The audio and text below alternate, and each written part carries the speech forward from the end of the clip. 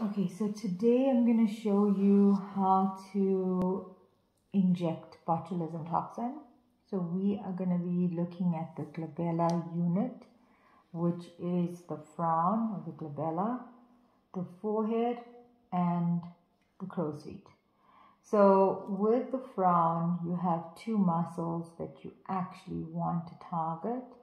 It's your procerus, it's your corrugator muscle, and you know there's also another muscle which they say they can't really allocate or locate, and that is your depressor supercilii. Now if you basically knock the procerus muscle, it's in the center here, then if you ask the patient to frown, just frown for me, you can see the corrugator head and the tail sitting there. So you're going to place your second and third marking. And when you do your botulism toxin, you always got to work with your patient's muscle movement. Now you're going to ask the patient to lift her brows up. And when you are placing your markings, it will be in an M fashion. Okay.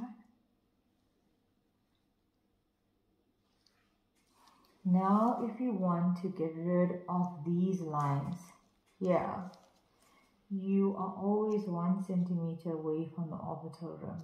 And the reason for this is you don't want your eyelids to drop. So you want to catch all of these. You don't want to be too high up because that will catch the frontalis muscle. You want to only inject into the orbicularis oculi. So usually at the end of the eyebrow is a safe zone, middle, and at the bottom. You also don't want to go too low because then you're going to catch the zygomaticus major and you're going to drop the lip.